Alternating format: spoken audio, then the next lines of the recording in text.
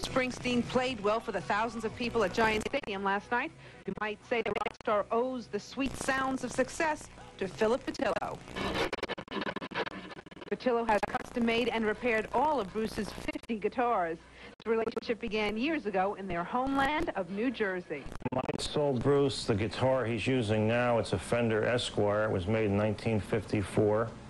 I sold it to him in 1969. I think it was $180, something like that. Since then, we've altered it. We've changed it to make that special sound that's unique to Bruce. Springsteen obviously trusts Mr. Petillo because wherever the entertainer is touring in the world, if his guitar breaks down, it is flown right back here to New Jersey for Petillo to fix. The guitar maker has also fixed or custom-built guitars for other celebrities like Elvis Presley, James Taylor, and the late Jim Croce.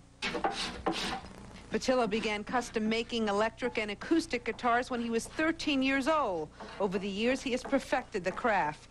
Each instrument is made by hand, his hands alone. He spends 14 hours a day, 6 days a week for about 1 month building just one guitar.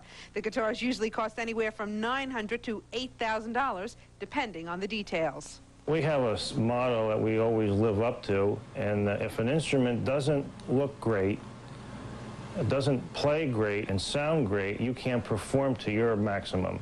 So we try and fit that bill.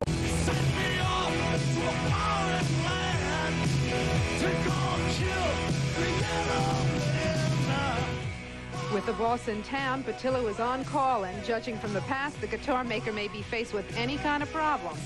But no need to worry, Bruce is in good hands with Phillip Petillo.